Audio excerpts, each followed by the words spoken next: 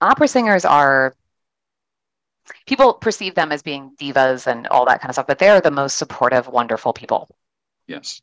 Just so they love each other so much. And I do mostly actually choral music now. I do a lot of early music also. So I'm sort of more niche in that, and a lot of like church music and things like that. Sort of more, Palestrina Thomas, Tallis, things, Victoria, like these older composers. Um, and I sing with a group that is devoted to early music like that. But even still, singers, I think there's something about singing because that's what we're called to do by our creator. Like we're told to sing. We're singing is praying twice and all those little things about singing.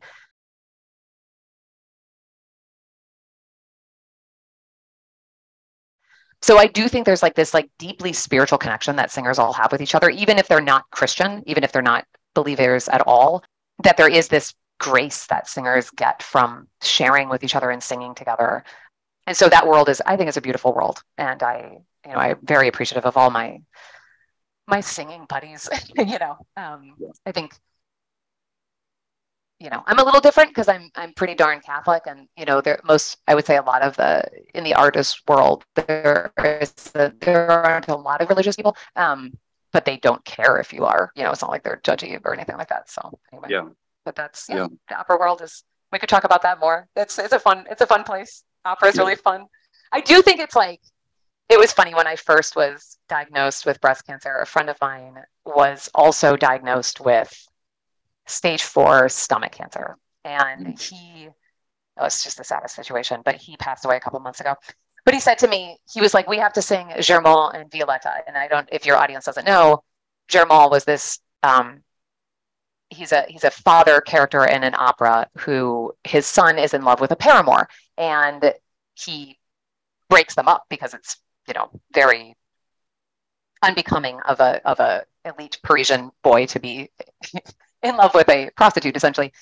And so Violetta, though, in the meantime, is dying of tuberculosis or dying of something. She's coughing all the time and she dies. And it's the most tragic opera ever because this father insists that they break up, and then the boy finds out and he comes back, and the father is filled with remorse because he's the one that caused this breakup, and she's dying at the end, and they sing this beautiful duet.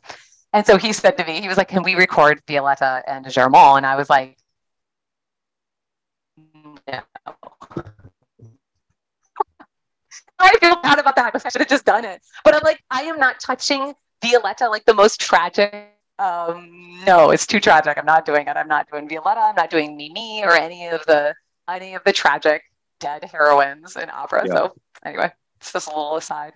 I can I, I I can link the scenes in Traviata that will make your audience cry. I became a fan of opera with The Godfather, the whole trilogy, Godfather 1, 2, and 3. There's quite a bit of opera in those movies. Mm-hmm. And of course, I bought the soundtracks to them and I listened to them. And people say, you listen to movie soundtracks? I said, yeah, I do. It was quite fascinating, but phenomenal, phenomenal music. And of course, they use opera music to highlight, the mafia killing people and Yeah.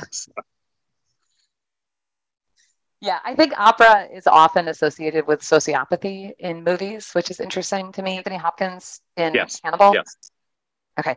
He is always listening to opera. And, I think yes, that we associate it with this like people that have like a lack of access to their emotions in some way. And that's the only way that they can come out. But yeah, opera is, I mean, it touches you in a way that nothing else does, I think, emotionally. Like, and these stories are so timeless. And I watch like, especially I think Wagner operas, like those, like the hero's journey in these kind of character-led operas are so profound, and they never get old. Like you can always relate to them, or even Mozart operas and stuff. It's just you can always relate to these characters and what they're going through, even if it's just completely absurd and over the top, which a lot of them are. Like they're just absurd, but that never dies. And I like to think it's because opera was largely written before we had a concept of psychology. right, It right. just was. It just was human. It just was the state of man, and we didn't psychoanalyze people. So I think that the older playwrights and those people were they had better access to the soul and like what people actually go through without that kind of veneer of, what's really going on scientifically. I don't know. Does that make sense? It does. It does. Yeah. Yeah. So. Well, Jenny, you're a lot of fun. Your husband is blessed, and let's do this again. And there's as you evolve in your thinking about mortality, I want to know about it. I want to know how this has evolved for you and how it has affected your family, and not to take privacy away from your family, but I think the journey that you're on is going to be helpful for a lot of people. Like, you've given hope to people already in this talk already. I mean, just the fact that you said, you know, that you don't consider your, like, initially in the beginning of this talk, when we talked about panic, you said something about, I'm going to be dead in a couple of months. And then it evolved to, I don't consider myself to be a terminal cancer patient anymore. So just even the evolution of your language in our talk has been incredible. Mm-hmm. Yeah, I mean, it's an interesting, I mean, the thing is, it's everybody's terminal. So you pray your Hail Mary, and you're praying for now, you're praying for grace for now and the hour of your death. And those are the only two things that are certain in this world, right? Now and the hour of your death. Yeah. And so I feel like those are kind of the only two things we should ever think about, is like, what can I do now to prepare for the hour of my death? But beyond that, contemplating the amount of time we have, I think it's like Psalm 39. Is it Psalm 39 where they say, Lord, let me know mine end?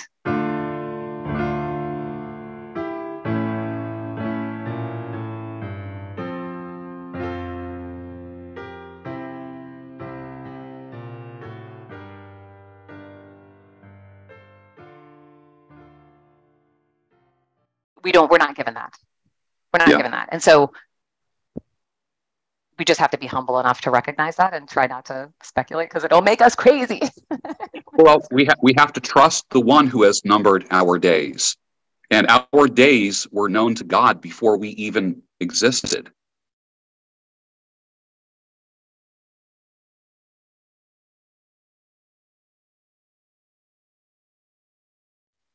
And that's a beautiful thing. And it's hard to relinquish it's hard to live with uncertainty, because we don't know. Like you said, we're all terminal. You just don't know. I could have a massive heart attack in the middle of the night and never wake up. I mean, that can happen to any of us. So I think there's a weird arrogance with people when, like I say often, I'm going to live to 105. I pick that number. So I'm going to live to 105. But I've kind of dialed back on that a little bit. And I'm like, your will be done, Lord. That's kind of like my attitude. I'll do the best I can. I'm not going to abuse my body. I'm not going to do anything to hurry up that process. I'm not going to, and I'm not going to do anything to threaten my existence. But I'm more resting in the Lord now because of that. I'm resting. Yeah. Well, and I think you just have to accept that whatever is willed for you is for your benefit. So you should never be afraid of the will of God. The only thing we should fear is not cooperating with his will, but you should never fear his will. Right. So you should fear him. You should fear your judgment. Right. But he's not going to do anything to hurt you spiritually if you cooperate. So easier said than done. Yes.